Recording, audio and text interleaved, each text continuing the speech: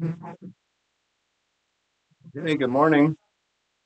My name's Gary Matsuoka, and we're here at Laguna Hills Nursery in Santa Ana on Saturday morning. Today's class, just things that we're selling at this time of year: dragon fruit, and our main line of pomegranates is also ready. So we'll talk about dragon fruit first. So, 30 or 40 years ago, dragon fruit was quote a new crop in California. Now it's pretty standard, although most of people who have eaten dragon fruit haven't eaten the best ones. So right now they're breeding new varieties and introducing new varieties almost every year. But a lot of the old ones are pretty good. So we'll talk about the ones that we've been selling for a while, just so you know. Now it is a cactus. It's a true cactus. They are native from, they think, central Mexico down into the Caribbean area and also northern South America down to about Peru. So, a true cactus, they can get by with little water, but they don't produce well without water. Now, we know that they don't need that much water they don't use that much water because they're cactus, but they don't like dry soil either. So it doesn't take much water to keep them going. They're trying to see if they can use it as a totally dry crop in California. No, you can't do that. You need the soil's got to be amply moist to create the flowers and fruit, but the amount of water they use is not that high because it's got no leaves. It's just stems. And cactus are real good at storing water. What the typical cactus does, which other plants don't do, is they hold their breath during the daytime. So the typical cactus, all the pores in their stems are closed during the day when it's really sunny and hot, so there's no evaporation. And then they open their pores at night to exchange carbon dioxide and oxygen, carbon dioxide in, oxygen out while it's cool, so they're not using so much water. So you need to keep the soil moist, but the usage of water isn't isn't all that high. So that may be a good thing to grow this, for the next few years. In fact, while we're in a drought situation. So, and as a cactus, they're not that slow. So most cactus we know of, a few inches a year, foot a year maybe. Dragon fruit, once they're established, we've seen them do 10 foot a year. Just incredible growth. And the fact that these are stems and not leaves, when you fertilize one of these, it's like the next day the whole thing's greener. It really gets into their system quickly. So now they usually bloom from now. This is like the first bloom of the year. Uh, they started blooming a few weeks ago, and they'll repeat the cycle two, three, sometimes four times all the way into November. And the fruit does, so they have several crops a year. The fruit ripens about 45 days after they bloom to about 4 months. Depends how the warmer it is, the faster the fruit develops. The cooler it is, the longer it takes. I had some blooms in November, ripe fruit in February.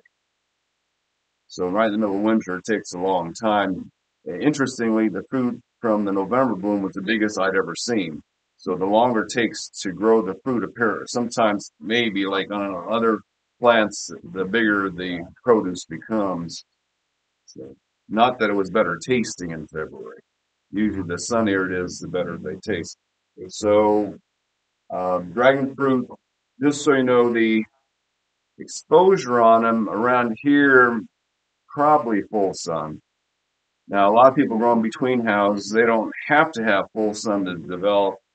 When they first were brought to us, they're growing them out in Temecula and those areas. They said you can't put them in full sun; they burn. So we were trying them in the shade for a while. They don't grow in the shade either. And around here, they don't. We see a little bit of scorching during extreme heat, but in general, full sun. Full sun. It just kind of does something like that. This was right against the hot block wall. So, but generally out in the open, they don't, they don't burn too easily. It's got to be unusually warm.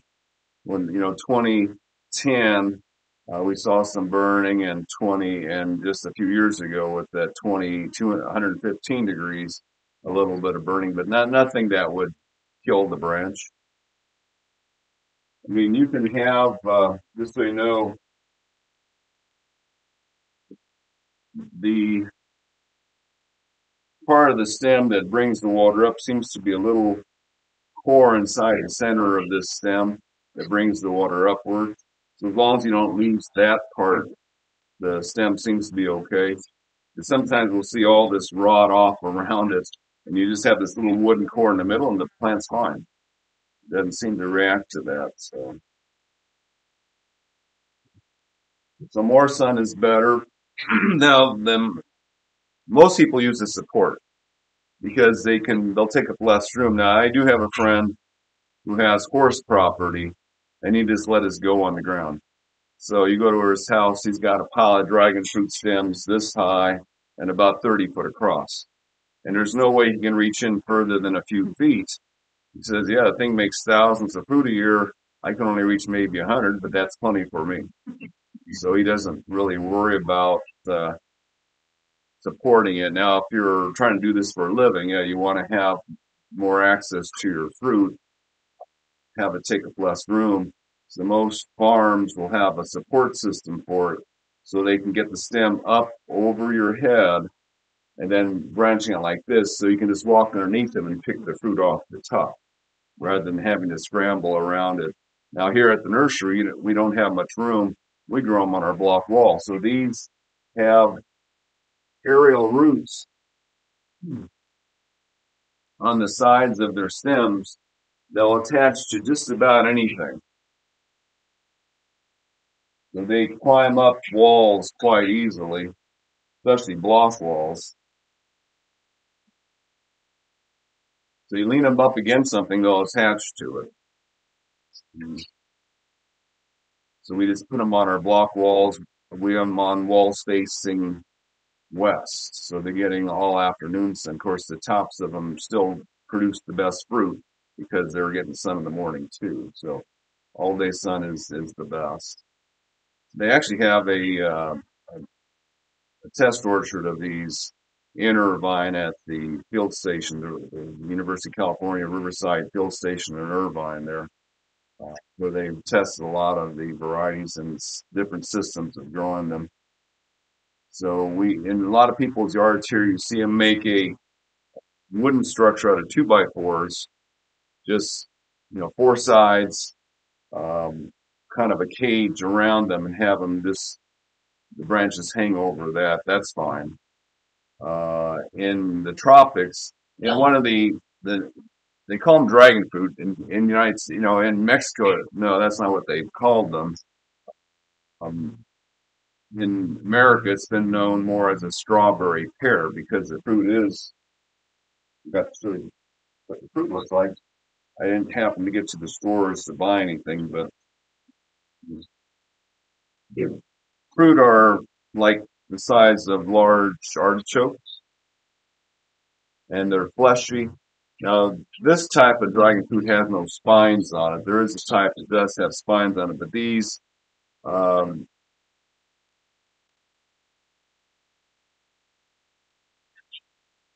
have a kind of a rubbery skin. It almost reminds you of a shower cap or a swimming cap. And you can peel it off the flesh very easily. So it's almost like, yeah, it's a nice container for the fruit. The seeds are about the size of strawberry seeds. You don't notice them when you eat them. The flesh can either be the original plant, the flesh was white. And more of the new varieties are this kind of this fluorescent pink. And there's a lot of in between also. I believe there's a yellow flesh one out now too, but I have not seen that or tasted it. The white ones, the original ones we got from people from Vietnam back in the 1980s. So the dragon fruit made it to Asia. They made it to Y first, then to Asia. The Vietnamese people fell in love with it, so they brought me samples back in the 1980s. That's where this plant came from. And even though they're the best dragon fruit, I mean, the best cactus fruit I'd eaten up until then, they tasted like a bland watermelon. So, like an underripe watermelon. They were okay, but they were a little spectacular looking with the red skin and the white flesh. So, so we were mildly interested in them in those days. And then they started crossing with the red flesh varieties and got these fluorescent pink ones. And suddenly the flavor went way up. It's like taking best watermelon you'd ever eaten and adding some grape juice to it, some grape flavor to it. Quite good, very sweet, sweeter than any watermelon you'll ever eat. So, so they're now we consider them, maybe second to mangoes in desirability. So that and this one here, Voodoo Child, is one of the original red.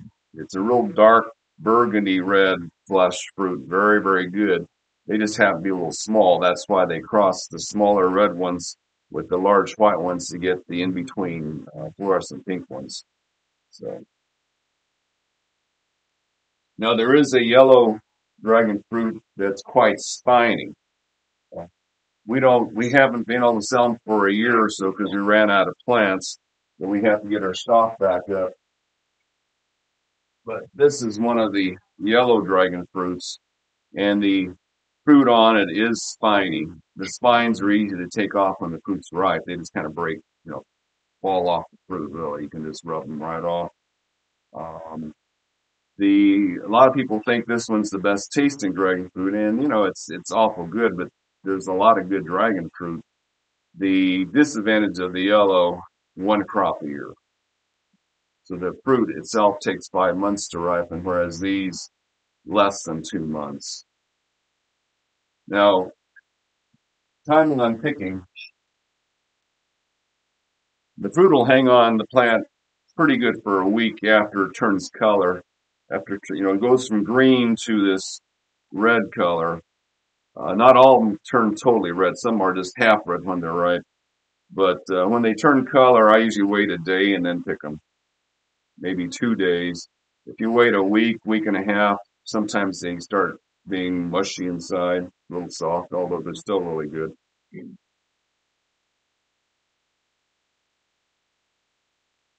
Okay, so the research we've seen claims that most of these are self-fertile, but a good dragon fruit grower always likes to help his crop out just in case. So the important thing is bees, just like any other flower. Now, the original white one, the one that didn't taste as good, the nice thing about it is almost totally self-pollinating too. So on the white one, so this is the female part in the middle here. And these are the male anthers around it. And usually in the morning, there's a lot of pollen on them. And then the bees will be in here transferring the pollen. On the white one, as the flower closes, so the flower opens, say, 4 in the afternoon, 5 in the afternoon. Well, of course, we're on daylight savings time, so it's more like 5 or 6 in the afternoon. It opens up. The male pollen's not ready yet. The female part is ready. And by the next morning, this is all covered. All these anthers are covered with bright pollen. And on the white one, as the flower closes, the pollen goes right onto the female part. So it's self-pollinating, self-fertile and self-pollinating. Whereas some of these, the female part isn't in the right spot. It's nice to transfer it by hand to that part just in case. And what a lot of the people who grow dragon fruit for a living do is they will go out in the evening and cut off these anthers, put them in a bowl, and by the next morning, all the pollen's in that bowl. So they'll just go through a lot of flowers, cut off the pollen, and then in the morning come and dab it onto the female parts of that plant. All these only open for one night and close the next morning by 11. They're shutting down. So, it varies. Sometimes if it's a cloudy day, they'll stay open a little longer.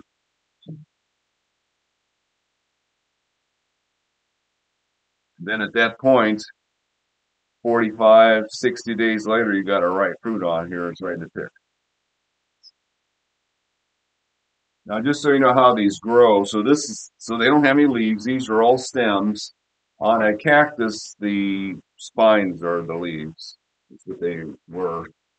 But they have these nodes where the spines are attached.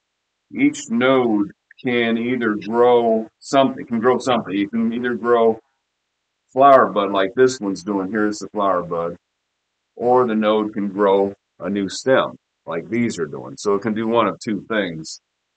And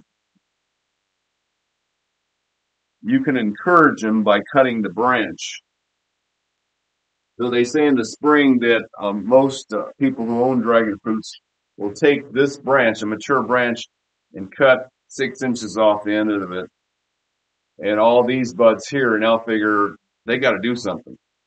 They just got cut back, so either they're going to bloom or make a new branch.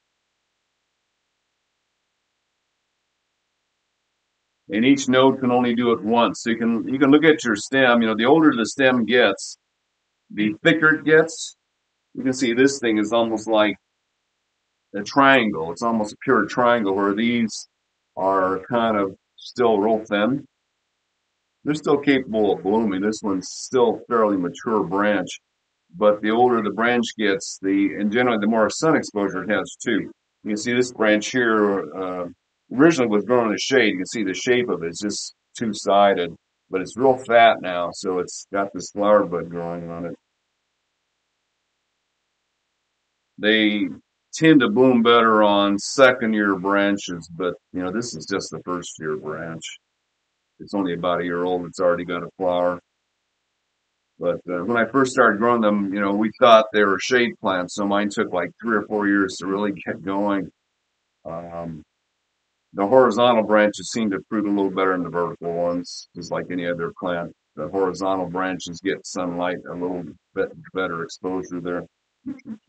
Now, we don't sell as many rooted plants like these as we do cuttings. So, just because these things are really heavy, it's all water weight. So when you have like 10 branches like this one has, it already weighs about 40 pounds or so. It's real, and it's kind of brittle, just harder to handle. So we usually start the cuttings in May is usually the first month we like to do cuttings because it's too cool at night in April. Cuttings just rot. You can start them inside, of course. So the ideal cutting, you can see this piece here. This is several years old. It's got a flower bud actually forming at the tip there. And you can see it had either branches or flowers already in several places. So this is a pretty mature branch. This is a nice one to sell. So when we take cuttings, we'll put the name on it, put the date we did the cutting, maybe put an arrow on there just so you know what's up. Wait 1 week, 5 days at minimum, but a week for this area to dry off and heal over. So this is an open wound right now. If you stick this right into the dirt, it's just going to rot on it. So you got to wait a week for this to heal over. Now, the only part that roots is the very end. So you don't need to stick this very far in, but it won't support itself too well unless you do support it. So we usually tie them to a stake, put the stake deeper in the ground, and then get this in the dirt at least an inch or so. If you put them in deeper, a lot of this side stuff just rots away, and they're still okay.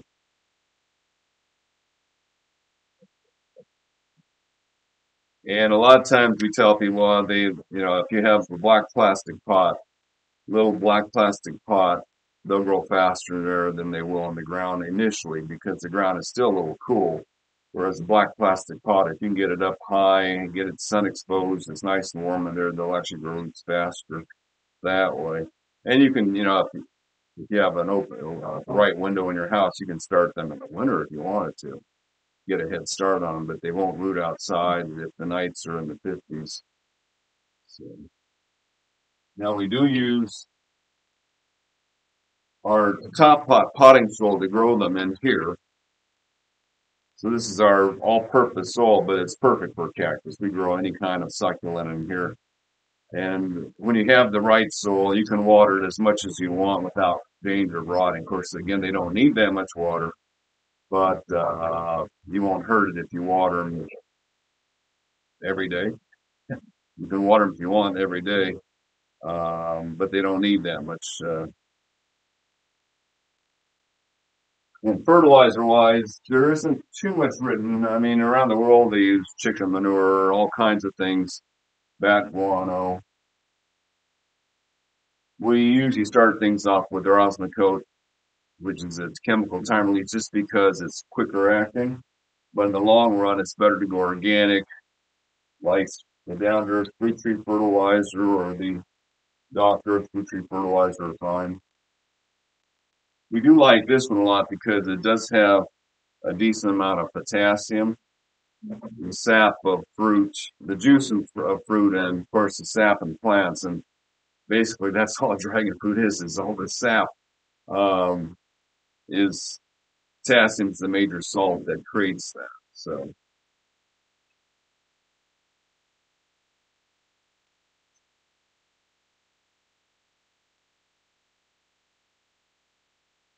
now in other parts of the world, um, they have trouble with wood structures. You know, if you're in Vietnam, if you have a wood post that you're using, it's not going to last very long. It just rots away. So in a lot of and I've seen this even here, people that came here from Malaysia, because they're used to doing it with concrete blocks, they just stack up concrete blocks, make a column of concrete blocks about this high, and grow dragon fruit up four sides of it. This kind of arches out away from that, and then the fruit comes off of that. So I've seen that in about 3 or 4 yards in Orange County, where they grow the dragon fruit their traditional way, because the blocks will last longer in the tropics than either metal post or wood. And here most people use wood. Now, if you just use a single support, 2x2 is not going to be strong enough. You got to go 4x4 post. It's got to be really, this stuff is heavy. I mean, it is heavy. In a 2-inch redwood stake, if you have something that size, usually within 1 year, it just too brittle after that. Wet wood, wet redwood, uh, kind of snaps off easy after about a year. Yes. Can the wood be treated or sealed or anything to help prolong the life of it? Yeah, but then it becomes poison. That's the problem. When you treat wood, it is toxic material. Why not you want that around your edible plants? We used to use railroad ties for everything. It's like, okay, that's not good. There's a reason why it doesn't rot.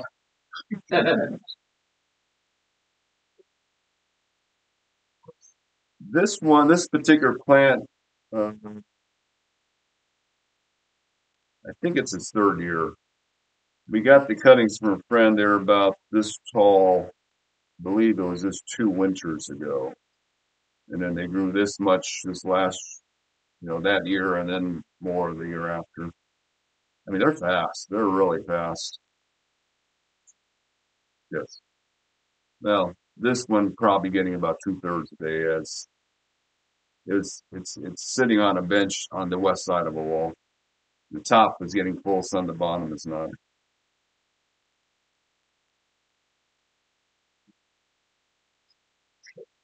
Okay, so there are a lot of varieties. The best ones will name. So still, I would say the best I've eaten. Um, so, and let's get a bit.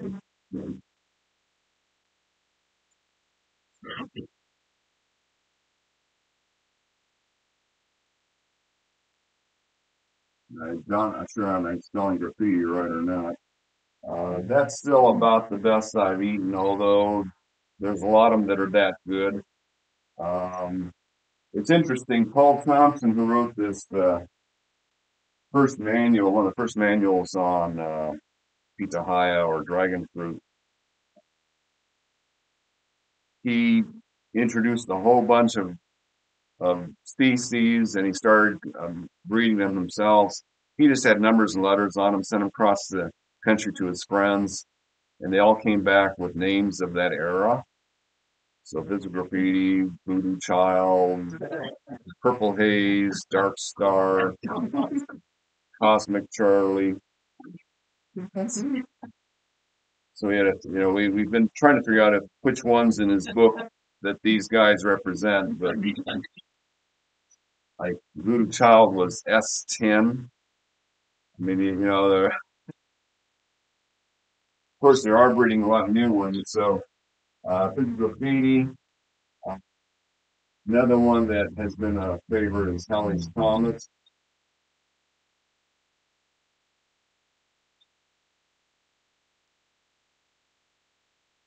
Um, this is Now there's another name in Dragon. Paul Thompson was one of the first guys. Edgar Valdivia may be one of the big names right now, and supposedly this is supposed to be his best one, Edgar's Baby, which just came out 3 years ago.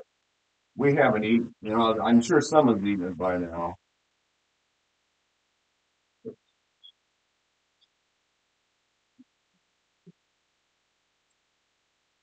We had a whole bunch of tissue culture plants 2 years ago.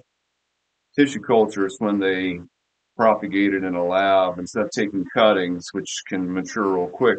We were getting these things that look like seedlings that were this tall. So it took us a year to grow them, and then this is probably from that original batch. Also, I have some at my house too growing, and mine bloomed for the first time last year, but didn't set anything. So hopefully this year we can get some flowers and fruit off it to see how good that one is. But Edgar does do a lot of a nice dragon fruit with the dark pink flesh, real good. Sure, we have another one of his. Um, and he tends to have a lot of spinier genetics in there. This is also one of his called Michelle, which we have growing on a wall back there. The flowers and the fruit are a little different than these. They're a little different colored flowers. The scales, the petals are still white. Um, and the fruit is a little different colored than the ones we're looking at. They're more on his fruit. The scales usually have dark coloring around the edge of each scale, so the scales look prominent on the fruit rather than just being like this, kind of pineapple like when you look at his fruit, kind of pineapple like. And one of our local experts brought me this one, which he says he grows commercial fruit up on a property, or he did up in the Kings up there. Uh, and he says this one, his most sought after fruit is off of one called Algullo, which today with the moisture it looks green, but normally it's more this color, kind of a blue with coating on it. And the fruit is a little more like the scaly type fruit, and the flesh, which I would have to say has a somewhat creamy flavor. I've only eaten a few of them from him, so I can't really tell you that's characteristic of the fruit. But he says that's the one his restaurants and the people who he sells them to ask for the most is this Algullo. But again, I've only eaten two fruit on it. So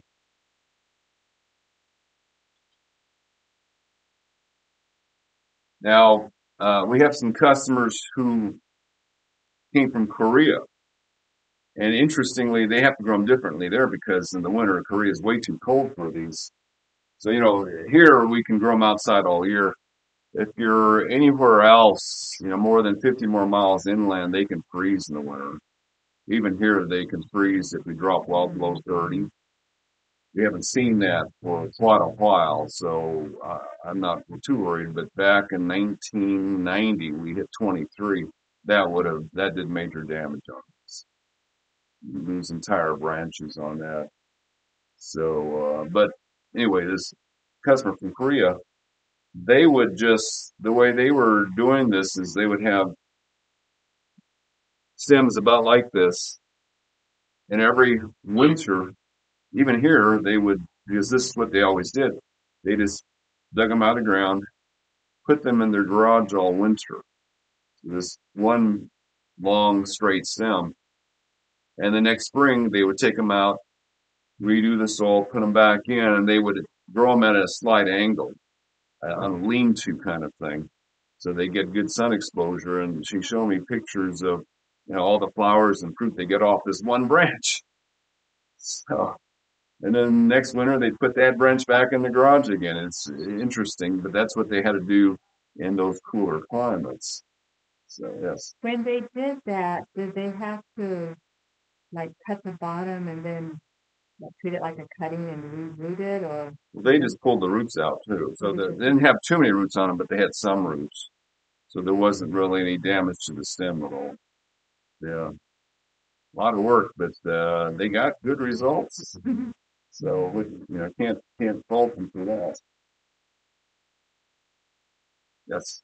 So I'm not sure of the legacy of the plants. They were given to me by a friend, and a lot of where I work with was a lot of Vietnamese. They ate all. But right now I'm growing them in full sun in containers, and some of the ones that get more sun exposure have some same thing on that limb. But the other limbs are turning yellow. Does that mean is it fertilizer? It tends to be on where they have too much sun exposure. Yeah, it can certainly be a sunburn. I mean that this year we had that 103 degrees in April, which wasn't good for many things at all. Too early in the year to get that hot. So certainly could have been a sunburn. If it's got that, you just cut that portion off or just leave it. Just leave it. It doesn't usually bother them that much. So. I've got one growing over my metal shed that's turning yellow, but it seems to be fine. It doesn't flower, that's why I'm here. Yes. I saw a video with those yellow leaves, and the man was treating it with magnesium ions with salt. Because he said it was yellow because it was lacking magnesium. So I started doing that after I did that, and then I don't have those stems as yellow as they were before. Basically got green now instead. So I wonder if that would be a cause sometimes. No, yeah. Well, magnesium is one of the micronutrients. You just need a tiny bit. We don't seem to have too much trouble with them. If we just throw a good all-purpose fertilizer on them, they green up a lot of times the next day. So, I mean, this, like Osmocote's got 11 minerals in it, so there's not much missing in this one. You wouldn't go overboard on one mineral. Sometimes if you don't choose the right one, you really mess the plant up. And most organic things have 17 minerals in them. Any living plants need 17 minerals in them, and this is just a box full of ground up dead plants and animals. Yeah. Okay, I covered. Yeah. We have several flowers, but in the bloom, and then afterward, the fruit part kind of turns yellow. Is that a pollination issue, or is that something else? Don't know. I mean, I would say if they don't get pollinated, most of them will fall off. I mean, when we had a growing ground in Irvine, we were about a half mile from a bunch of beehives. And when I'd go out there in the morning, there'd be like 10 bees in every flower. We didn't have to pollinate anything. The bees were just there. Here, no bees. If we're hand pollinating, they'll work. If we don't hand pollinate, most of them fall off. So you got to have the bees around. They seem to be essential. I tried later to hand pollinate, so we'll see what happens. I forgot to mention so dragonfruit is related to orchid cactus. And a lot of our customers and my friends of mine have eaten the fruit of orchid cactus. Said it's sweet and bland. It's not much to think about. However, they have been breeding orchid cactus with these, and there is one now that we've eaten that's quite good. A pink flowering dragon fruit called Connie Mayer. I don't think I have any around right now. We've been selling them as they get big enough to grow, but Connie Mayer was developed in Germany, and it is a pink flowered dragon fruit, and it actually tastes quite good, and pink fleshed also.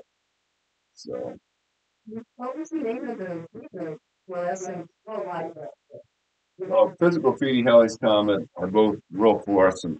I mean, they're like fuchsia pink inside. You know, you cut it open, you go, whoa, because the red and the pink are a contrast, actually. There's enough contrast there that it looks like it's glowing when you open it up. Gary, if we get a cutting and then take it home and it's already been healed and everything, do we just stick it in the ground or is there something we're supposed to do? You can go right into the ground or you can put it in a pot. The pot, the coarser the soil, the sandier the soil, the faster they root and grow and the warmer the soil. So if you put them in a pot with our top pot, which looks like the stuff, well, we use top pot, they might grow a little faster initially than in the ground. So the growers have said, yeah, clay soil will slow them down the first year, but clay, they get going by the second year. Whereas in sandy soil, they're just fast. So we would go into a small pot and then transfer it into a bigger pot Or or into into the the ground. ground. They don't need much dirt. I mean, we get huge plants in 15-gallon buckets. So again, they don't have a huge need for water, so you can actually grow. Like we knew some people down in Fallbrook that grown commercially. They use a 7-gallon pot for commercial production. It's just a pot like this. They show their plants and them on stakes doing this, and they just do it that way. And every now and then they'll replant one in a new pot when they get old. And then how long does it typically take for it to root before putting it in the ground? I mean, typically, can you pull it out? Usually you're good by 3 months. It's firmly rooted by 3 months of warm weather. It's gotta be warm. I mean, some of my employees try to start some in November or one year, and most of them fail. They just don't like it cold and pots.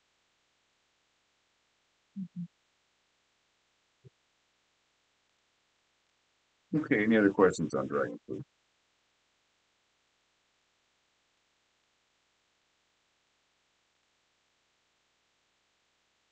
Okay, so well, yeah, this sign has about 600 names on it that I didn't mention, but again, these are the best. The Vietnamese white is nice to have just because the Vietnamese white is self-pollinating, and also its pollen is good for all the other dragon fruit too.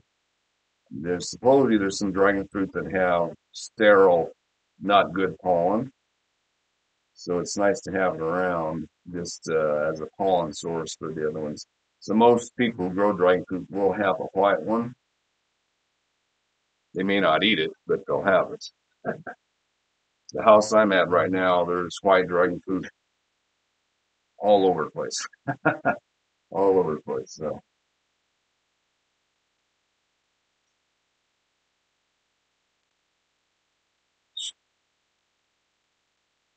okay, pomegranates from a whole different part of the world. So, pomegranates were originally thought to have evolved in India. Now, most of the ones we grow, they think were from the foothills of the Himalayas. So they're deciduous in the winter for a short period. Usually, pomegranates, the leaves turn yellow in mid-December, fall off, and then start growing back. This year they started in February. So when it gets warm, they start growing again. Most years it's more like March. This year we had a real hot February. and then they bloom all spring, and then the fruit ripens in the fall. They don't need any chill. We noticed the winters when we had no winter, they just woke up earlier. So they just go by cool, sleep, warm, wake up and get going. I think 40 degrees at night puts them to sleep, and then get above 40s, get into the back into the 50s, they start growing again. Now, um, for 100 years at least, the main pomegranate sold in the United States was one called Wonderful. So Wonderful is the one you eat at the supermarket. So big, beautiful fruit. It was essentially bred or found in Florida, and then California grows most of the pomegranates in the U.S. nowadays. But Wonderful is, ripens in the fall, late fall, mid to late fall. It's got the big red fruit, red, they call them arils around the seeds, that fleshy part. Sweet tart, considered a sweet tart variety. So it's sweeter. It's not super tart, but it is tart comparatively. But it's got that wonderful flavor that people recognize. In now, for a long time in Russia, they had a agricultural station down near the Black Sea, and there was a gentleman there, Dr. Gregory Levine, who collected pomegranates from that area of the world. So he went around the Middle East where pomegranates are really, really popular. Turkey, which is like the center of production, even though they evolved in India, the Turkey is now considered the center of production. So he had a whole bunch of pomegranate varieties, and as Russia was initially falling apart in the 1980s, he called up the universities around the world and said, I'm going to send you these collections because we're no longer in business here. So the collection hit UC Davis. I got to UC Davis in the early 80s, and they had their first taste test in 87, and the Russian varieties took the top 7 spots. So he had, so the original Wonderful, you've eaten it, sweet tart. Seeds are fairly hard. Some people swallow them, some people chew them, some people spit them out. Um, the top Russian varieties were all nicely flavored, sweeter. Seeds were soft and seeds were small. So when you're eating some of the top-rated varieties nowadays, you don't even notice the seeds. You just eat them.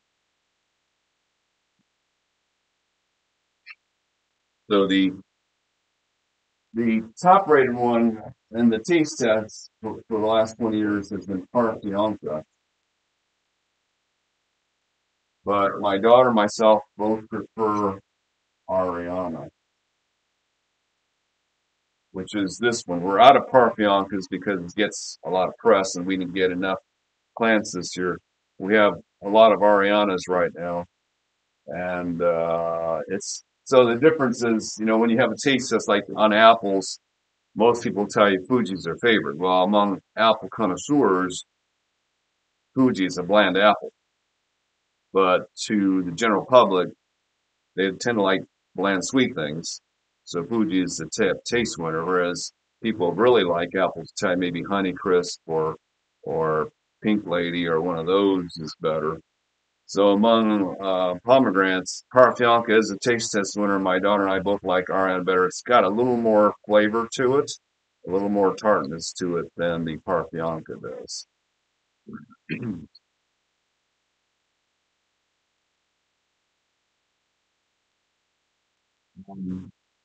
Number 2, well, this is the one that on taste test. This is usually one. This is 2, although in San Diego a few years ago, Ariana was number 1, Parfianca was number 2. Number 3 is usually Dysarski.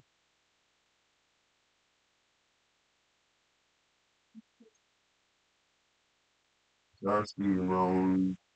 I can even smell that one. Now, we don't have any of these for sale right now. We're growing them.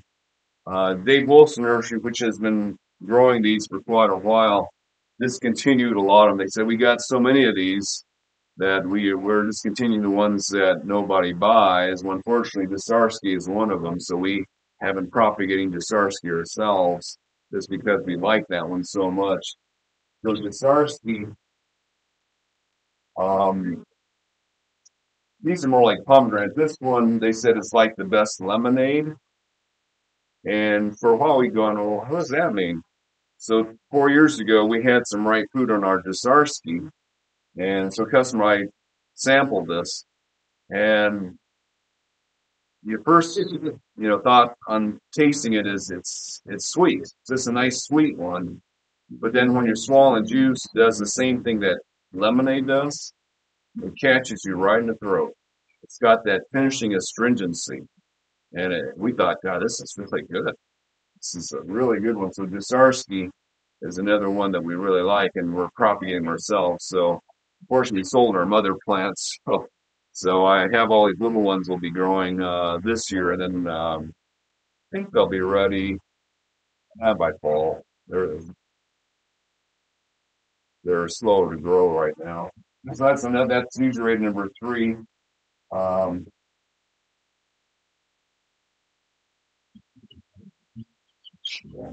and dessertney, which does mean dessert Russian, which is just a nice sweet one. They say it's kind of similar to orange juice. That's usually, I think, rated number five on the list. We have those in stock. And then pink satin. Now, for a while, Dave Wilson was giving all their Russian ones English names, which really messed everyone up. We're going, okay, what is this? So I think they've abandoned that. Pink satin, they're still giving it an English name, but it's probably better known by the name Steam Pepe in other countries. We have this one in stock too. It's in the top. Oh, it's probably in the top 10. Steam Pepe means no seeds, but it does have seeds. They're just small and soft. And this one has kind of a fruit punch flavor. That's also a nice one. So we have Profion. Well, we don't have any Parfion because we have Ariana. We do have a few wonderfuls around for people like the traditional one. Dessert and Pink Satin are out there at the moment. Now there are some oddballs. So these are all traditional pomegranates, but we do have our own exclusive variety. This one's a little bit young yet. We're selling the 1 gallons of it at the moment because all this leaves is a 1 gallon and a 5 gallon pot. This is a tropical pomegranate called Aaron. Um, so most pomegranates they bloom in the spring. The fruit ripens in the fall. Aaron is tropical. It's apparently from the evolved in the southern parts of India, so it just flowers and fruits year round. So one of my neighbors, who's I believe he's an importer, he was over in Singapore 20 years ago, maybe a little longer than that, eating pomegranates in Singapore, and he liked this one because it was sweet, soft seeds. So he brought some seeds back and planted them in his yard. And in his backyard, he's got this tree with about 8 by 8, which is a typical pomegranate size. And any day you go there, he's got flowers and fruit ready to eat on the tree. It never stops. It just blooms and fruits year round. Uh, Not quite as distinctive a flavor as Ariana, but certainly, his relatives all want trees of these. Everybody likes it. It's a beautiful plant since it's ever blooming and ever fruiting. Typical fruit size, kind of a lighter color, more or less a cream to pink to light red fruit, depending on the sun exposure. Light red flesh, soft seeds, not as small a seed as the Russian ones, but still soft seeds. So you just eat it. But it's a good ornamental plant too on top of that. and it's also much quicker to produce than the regular ones. So on a regular pomegranate, now if you're in Riverside or Central Valley, most pomegranates, even when they're this big, will fruit the very first year. They like that. If they get plenty of energy from sunlight all spring, they tend to produce right away. We know this because 2014, when we opened here, hottest spring I ever can recall. No clouds at all, 90 degrees all spring long. Almost every single, I mean, I would say all but maybe one or two pomegranate trees we had, even ones this big, had fruit on them. We're going, okay, they're fruiting when they're very, very young. And then the next year, totally socked in all spring. Only two of our trees had flowers and fruit on them. So we saw the difference that sunlight makes to these, sunlight and heat. So these, if we're stuck with cloudy springs, it may take 3 or 4 years to make fruit. Although you can see this tree on its third year is got a good crop. But I remember when I first grew pomegranates in the 1990s, um, my trees took 5 years to fruit. We're having a typical spring, and I live a little closer to the ocean than here. So it took 5 years to get the first crop on three different pomegranates. But typically now we expect it second or at least by the third year to make good fruit on them. But the Aran, you always get fruit within 1 year because they bloom year round. So they flower all summer, all fall. Once they get, a couple feet tall, they start blooming. So it's the quickest one to fruit that we know of. Even this one here, you've got flower buds. Not as distinctive as those sweet, mild flavor, but soft seeds. But if you didn't know, pomegranate flowers typically look like this.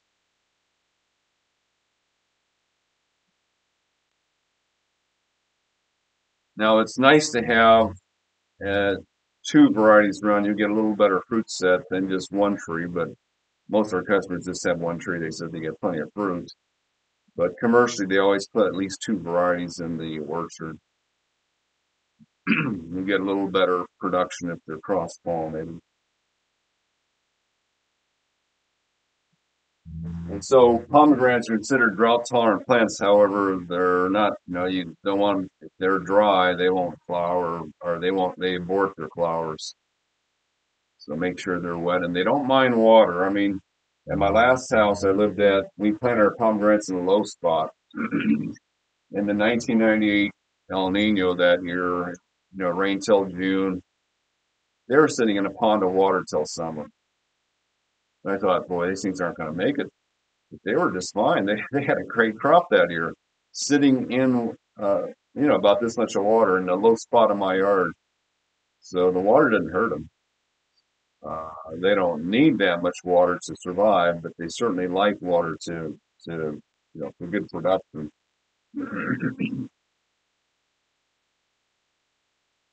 Now, back in the 80s, before the Russian ones came out, there are some famous ones that you might still hear a lot of because a lot of nurseries still sell the older varieties. So we had Wonderful, and then they started developing the soft seeded ones in the U.S. And there's one called Flight, which and there's one called Utah Sweet, which are full size fruit, light colored skin, light colored flesh, kind of bland flavor, but the seeds were soft. And then there's famous one called Eversweet, and this is still advertised a lot, but it's not perfect. I would prefer getting the Russian varieties over Eversweet, but Eversweet was essentially clear fleshed, soft seeded, but it's not without its faults. So Eversweet, the first time I grew that, the first crop it had hard seeds and red flesh. I'm going, wait a minute, did I plant the wrong tree? But by the third year it had fruit. The flesh was totally clear. I mean, it was white flesh and soft seeded. So a lot of lot of fruits. The first crop is not proper, but this one, the problem we had with Eversweet, and we always had the same problem, is the flower end stayed closed like that. Whereas on most pomegranates, the flower end is the trumpet. On Eversweet, like this, we see it's open trumpet too. Eversweet, it always closed down on itself. And what we saw a lot on Eversweet was it was rotting inside there, and the rot would go from there into the rest of the fruit before the fruit was ripe. So what we had to do is cut this part off when the fruit was growing, so that it wouldn't rot in there and then rot up the fruit. So that was a major disadvantage of Eversweet. You had to cut this off to prevent rot on it. If you were in a drier climate, it probably wouldn't happen, but around here, humidity would just start rotting in there. Now, there's another famous name in the United States called Austin. We are growing some of these too. I don't know if I'll have too much ready this year. Austin is from Syria, so a Syrian immigrant brought this pomegranate to Austin, Texas, and grew it there. Now, interestingly, northern Texas and areas where they grow pomegranates commercially there, they can't grow the Russian ones. These are too tender to cold. The soft-seeded pomegranates won't take, like northern Texas, you get down into what, negative? I mean, they get cold. I mean, northern Texas, same latitude as we are. It's like middle of our country is unusually cold, like Siberian almost. So they can't grow the Russian varieties. They can't grow the soft seed ones. They have to grow the hard. They said the hard seed ones are more cold tolerant, and Austin is that way. So we've eaten Austin. It's they claim it's the best pomegranate they've ever grown, uh, better than wonderful. So we've eaten Austin, and the seeds are crunchy. They're not stone like wonderful. They're easy to eat the seeds on Austin. So they're fairly soft but crunchy seeds. So they said that the problem with the soft seed ones is they're lousy juicers because the seeds just are so squishy in there you can't separate it from the juice. Whereas the Austin, because they're crunchy, they separate out easily. So they said this is the best juicing one. Slightly sweeter than wonderful. Uh, they claim it's much larger fruit and juicier than wonderful. I haven't had grown one in the ground yet, so I can't claim it's bigger and juicier than wonderful. But certainly good fruit on Austin. So we'll continue propagating this one. Now there's another one that was brought out in the 80s called Angel Red, or actually the 90s, which was developed in the United States. It's a soft-seeded red flesh one. The first one they had, but I don't know that it compares well with the Russian ones. I haven't even eaten that one yet, but it was promoted in the 90s. Yeah, we had it, yeah, in the 90s and early 2000s, but the Russian ones have pretty much taken over, so I don't even know if that many of these are being grown anymore. But it is a soft-seeded red flesh one.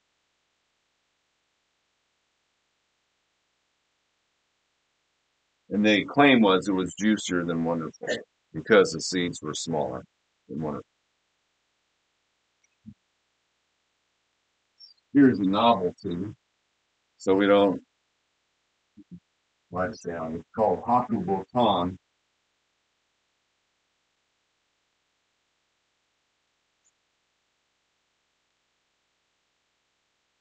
Sounds Japanese. It's a white flowered one with white fruit. Pretty tart. So it's really grown for its white flowers, but it does make white fruit. My daughter likes tart things, so she likes this. So we have a tree in the ground over here because she likes them. So, Haku Botan. There's another one out there called peach colored flowers. And peach colored fruit, we don't know how good the fruit is on that one. Even there's an ornamental pomegranate called the Punica granatum nana, the dwarf pomegranate that flowers and fruits year round. Essentially it's a tropical pomegranate too. That one makes flowers and fruit year round. The fruit only get about this big, but they are pretty good tasting too. So, What was it called again? What was it the called? dwarf one, this dwarf pomegranate. The botanical name for pomegranate is Punica granatum, and that one's Punica granatum nana for being a dwarf pomegranate. Now these are usually a little pricier. The reason why is because on the deciduous pomegranates, it's real easy. You take a nice thick stem in the winter, take a piece of it, stick it in our acid mixed potting soil, and the darn thing grows. You get almost 100% take. The eversweet, the Aaron pomegranate never goes to sleep, and it just for some reason we can't make the woody cuttings sprout at all. So on these, we actually have to take greenwood cuttings with leaves already on them, which means we have to keep them in a humidity dome to keep them from drying out. It's a much, my neighbor who he tried for years to grow new plants and he couldn't do it. That's why we got into it. He says, I can't make this work. I can't make, most pomegranates are really easy to do from cuttings, but I can't make this one work. He tried for years to make cuttings for his family and relatives.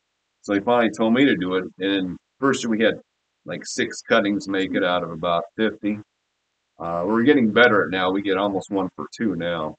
But they're still not as easy as the deciduous ones. So we do charge premium for these just because they're harder to make cuttings. But we're getting better at it.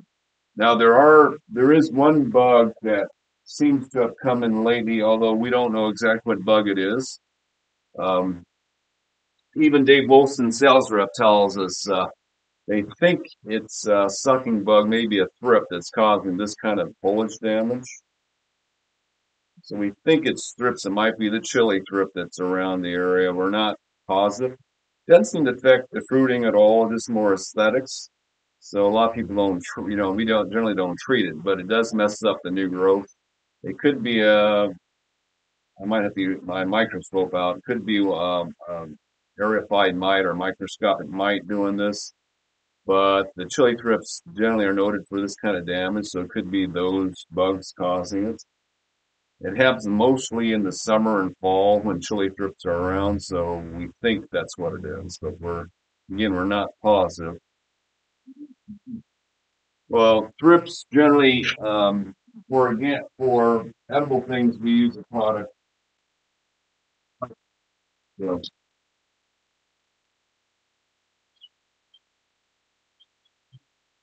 so the name of the bug is thrips, always with an S on the end of it.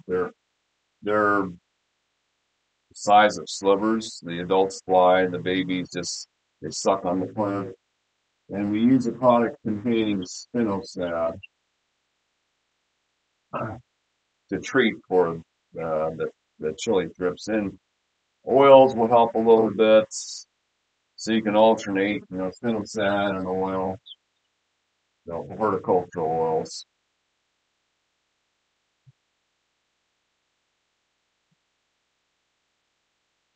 Again, it doesn't seem to affect the crop much at all. Can you use neem oil? Pardon? Can you use neem oil? Right. That'll have some of, spinosad supposedly kills over 90% of thrips, not 100%, and oils may only kill about 30 or 40%, but the combination two, hopefully you'll keep your plant really clean. That's it. One is on spinosad, Captain Jacks that he has, is that spinosad? Right. We actually have 3 brands now of spinosad. And then as the fruit matures, sometimes it'll split. What causes that? Well, splitting on fruit is generally irregular moisture levels. So, oranges, pomegranates, real easy to split those. Navel oranges split real easy. So, the fruit on a tree is used like a canteen. So if the tree gets dry, the fruit gives up its water to the foliage around it, so it shrinks. And then if you water it all of a sudden, this it expands so rapidly, sometimes the skin can't keep up with it. So it splits. Figs do that. Navel oranges do it easily. Pomegranates do it easily. So you keep the fruit well watered, or you make sure you don't water at all. Then, that's your two options. So one of the mistakes we've seen is they say, "Well, don't water at all." Well, if the rain comes, you're in big trouble. So you want to keep it on the wet side. When the fruit's sizing up, right? September, October, till you harvest it. If you let it get dry at that time and there's rain on it, they'll just all break right open. We've seen that. So What's it cost in pomegranate grows in pots or does it have to be in the ground? well, most fruit production is you get bigger fruit, better, more fruit if they're in the ground, but certainly pots, pot. The only difference between a pot and the ground is like a pot is just a small piece of ground. So it's got disadvantages there where you'll have to water it more frequently to keep it wet, or else have a really big pot and a small plant so it'll act like the ground and stay wet all the time. But just the ground has a better water reserve, and that's the main thing. So food tends to get bigger, and you don't tend to abort flowers so easily. Also, so containers are just more maintenance. What about the pattern? And the pot the grow pot. Although better because Right, the smart pots or yeah. the grow bags. Yeah, so the grow bags have advantages and disadvantages. So you have your fabric bags that you put potting soil in there. So the advantages, they evaporate water and they stay cool. Like black plastic, especially if you're in Palm Springs, you can lose 40% of your root system just by exposure to sunlight because this side can get like 120, 130 degrees. Roots don't like that. Now, the plant's shading its own pot. It's not as big a deal. Pomegranates don't mind hot dirt. I mean, the soil in containers, the other disadvantage of it is unless it's in one of those grow bags, it's going to be the same temperature as the air. So if it's a 100-degree day, the soil in here is 100 degrees too. Some plants hate that. Roses hate that. Cherry trees hate hot dirt. Pomegranates don't seem to care so much because they're from a hotter climate. So that's not so bad. But yeah, this black plastic itself can get well over 120 degrees, and you can actually lose up to 40% of your roots, especially in a small pot. If they're sitting in the sun, or as a grow bag will be cooler. So, but the disadvantage is it's evaporating water like crazy. So you have to water a lot. A friend of mine, one of our former employees, that good friend, was growing plants in Sacramento area in grow bags. Says, yeah, plants do really well in there, but we got to water them all the time. So that's the disadvantage of it. Unless, if you're in Texas and it's 90% humidity, it's not so bad. Bad to be in Texas, but they don't drought as fast there when the humidity's that high. It also doesn't cool as well either in that case. So, plastic stays warmer, hotter, and wetter. Like we were mentioning a few weeks ago, the disadvantage of black is that it gets too hot, but the other colors tend to be too cool. So our avocado supplier when we met them, they were growing in white plastic because they have to whitewash a lot of their containers in summer to prevent sunburn. But they switched back to black because for most of the year, the avocados were growing too slow into whites. It's too cold in there. There's only about 3 or 4 months of the year where we have the danger of root burning, whereas the rest of the year we're actually on the cool side for a lot of plants to grow. So the black is advantageous to that. Like uh, we grew strawberries 30 years ago in plastic containers and red clay pots. They would not grow in the winter at all in the red clay. It was just too cold. whereas the dark green plastic, they do fine. Can you do it grow bag and then put it inside a container? And then you have aeration and temperature without. Well, the aeration part is not important. I mean, if you have lousy dirt, most conventional potting soils would work better in a cloth bag just because the soil is so bad that the root's all suffocating in there. With our top pot, it's plenty area. It's essentially 40% volcanic rock. There's no problem with airflow in our soil, so we can put them in the most solid container you can think of. We can set them in water. The roots still breathe just fine. Whereas you get any other potting soil out there, it's all compost. Without adequate oxygen, your roots are suffocating in compost. So that's our class for next week is soil. So just know that we created our soils 30 years ago to make up the fact that most potting soils are of negative value. Hate to say that, but most potting soils are of negative value. Ours, you can actually grow plants in.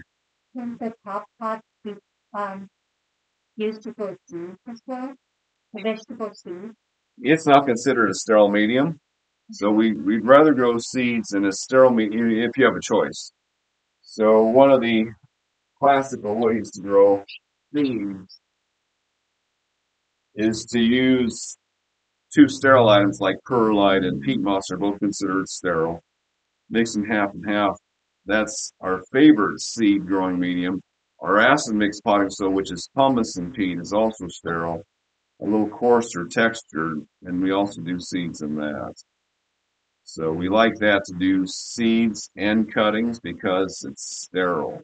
Now, if the cutting is already healed, like dragonfruit cuttings already healed, they're not going to rot if you put them in our top pot. Top pot has unsterilized sand in it. That's the unsterile part. So there's a chance of rotting if you have an open wound in top pot. But in sterile mediums like these, the chance of rotting is not major, or at least this won't contribute that much to it. So, Here's yeah. the problem with either a squirrel or a rat getting fruit ripened. Yeah, that's a hard one. Well, my neighbor who grows these, they wrap each pomegranate in aluminum foil. Oh. They said the animals in their neighborhood, which are mostly raccoons and rats, don't seem to recognize aluminum foil as a fruit. So they said that works fine. Fertilizer, use the same 624 for pomegranates. Yeah, it's typical. We generally most fruiting plants would use the same material, and we like this one because they also have the calcium in there. This has actually got more calcium than any other mineral, and calcium is important in the development of fruit and in the development of wood in a tree. So, like our avocado growers always say, the sure avocado tree, 30 pounds of calcium every year. Don't forget it. It's just as important as the nitrogen. So, Can you show us or share with us how we should fertilize the pomegranate trees and when we should send that? I haven't seen enough documentation on the timing of fertilizer to tell you when it's best. I mean, generally, most fruit trees require a lot of fertilizer to get them up to size, which I would say, 5, 6 foot, you want to get a good tree before you back off on the fertilizer. Most fruit trees don't need that much fertilizer to produce fruits. In fact, fertilizer is not an energy source. It's actually creates negative energy in the tree because the growing, this is like giving you a bunch of bricks and trying to build a wall. So it's the building materials, but it's not the energy. The energy is sunlight. So giving fertilizer is giving more energy. Now, the only fruit tree they say really, really fertilize heavily to get more fruit is citrus. The testing they've done said, yeah, you fertilize them all the way through the blooming period, they seem to fruit better. Whereas a lot of things are the opposite. You fertilize them during the flowering period, and they seem to fruit worse because they're using the energy to grow leaves instead. So I haven't seen too much documentation. I just haven't read enough on pomegranates, but I would say it's not that important for the fruiting. I mean, you see a lot. I see a lot of abandoned trees and empty lots with fruit on them. So we know that it's not essential. Although in abandoned lots, you get a lot of natural fertilizer, from passing dogs and just fallen leaves. That's plenty good fertilizer. So I just thought of the time. So I figured how I should fertilize it because I use the topsoil. So I thought how often I should fertilize it, how much I should fertilize it, so that it can establish good root and stuff better. yeah, we just tell you, if it's in a pot every month, you can throw something on it that's organic, or in the ground about every 3 months. Things don't dissipate as quickly in the ground as they do in pots. Um, if you have something like this lasts 6 months, but again, it's nice to go with the organics for the long term. They seem to be a little better product in the long term. Um, it's hard to tell you how much to use. I mean, I've talked to the guys at the Soil and Plant Lab in Anaheim. They're the guys who, they take samples from the farms and analyze them and tell the farmer, oh, this, you need so many pounds of this, so many pounds of that. They say, homeowners, you can't tell by looking at your plant what it needs. And they can't either. They have to analyze in the lab. So this is always a guessing game for us, how much to use. So like this says, about a cup per inch of trunk diameter whenever you fertilize it, which is maybe every 3 months, or pomegranates, I would imagine, starting early spring when they start waking up and late spring or early summer, they're growing all the way until fall and they kind of stop at that time. So that's the most important time to feed them. But we don't know. You can't. With organic, you can't over fertilize. With the old chemical fertilizers certainly can burn them. But with organics, yeah, you can pile this foot deep and won't hurt them. You just waste a lot of money. In nature, I mean, the main fertilizer is dead leaves.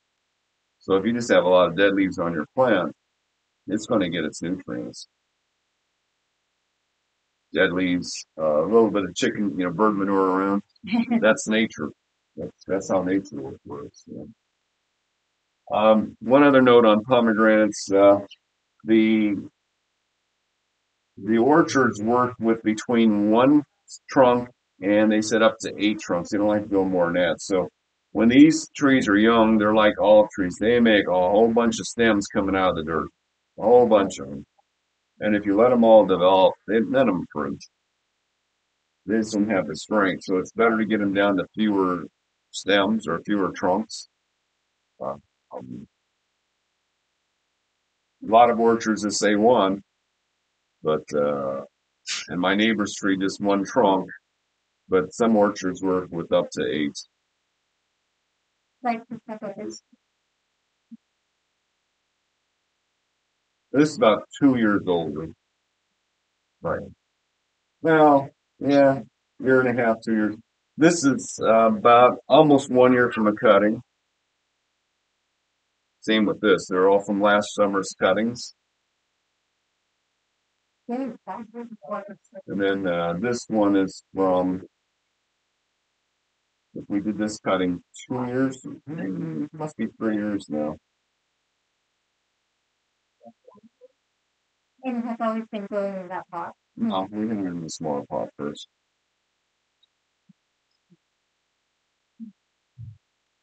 Right, any question? Yes. Say the stems don't have more than when it grows a lot of stems or something. What are you referring to? Really upright growth. So the